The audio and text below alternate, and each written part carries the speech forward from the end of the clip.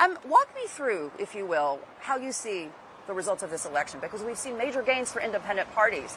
True. This is a victory today, and we should be all celebrating, because after 4 years of a catastrophe, meltdown, free fall in this country, people have spoken, and they said we are against Hezbollah, against the establishment, and this is what we want. And today we see that we have 11 MPs that are from civil society or new established political parties, plus the traditional opposition. So we have a big bloc in the parliament that is going to take action. So huge gains for independent candidates.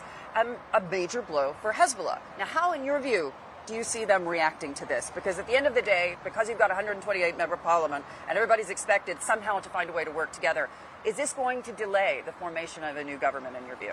Or are they going to fight back? Look, they want to fight back. Let them fight back. We're fighting back again. So now we're equal, right? And in the parliament, through institutions and through democracy. We are not anti-establishment, or institutions. They are anti-institutions. Today we're fighting them in the institutions. Let them play that game. So today they want to, of course, we can work with them, but under the new conditions.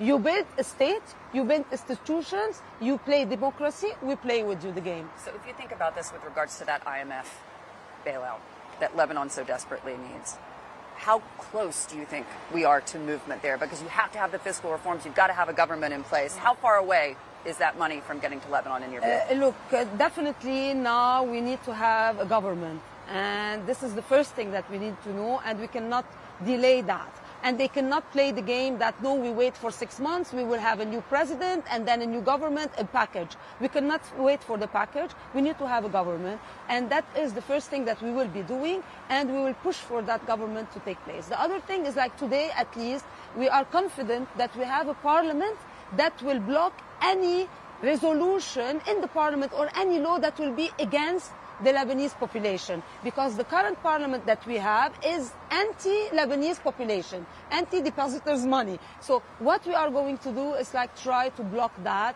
and really ratify laws that are in favor of the people and not in favor of this elite that we have that has captured the state for so many years.